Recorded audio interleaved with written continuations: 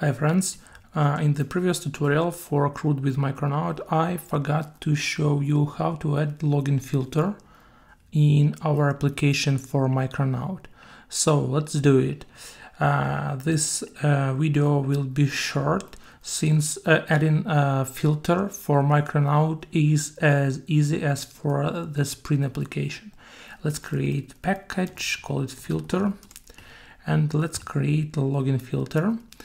I just want to say that we create this login filter just to handle, to intercept incoming requests and log them using SL4G from Lombok notation, and we're gonna log only URI and method post, get, or delete.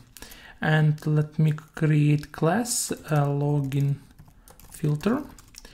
And to make this filter as a login, make this class as filter, I need to implement HTTP filter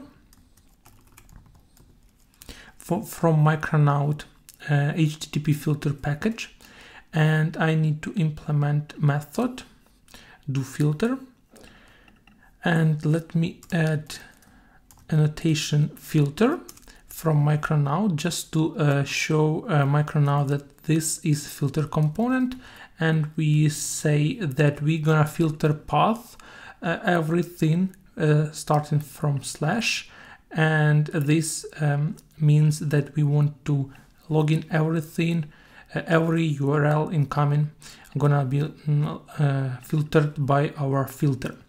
And let's add SL4G from Lombok and handle log info, handling incoming request,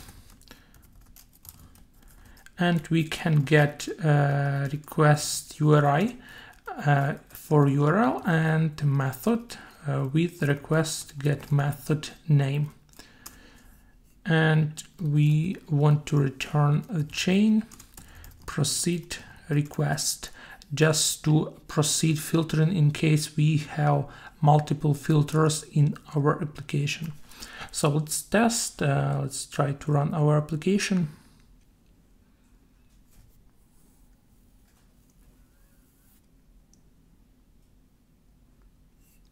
Okay, let's open our Postman and try to make some request. As you can see, we made and get request for car by ID.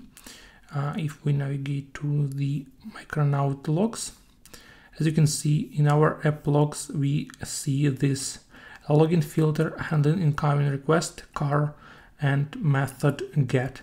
For example, if I want to trigger post request and then find all request, and for example delete request, I will see all these requests are intercepting, and we logged everything in my login filter.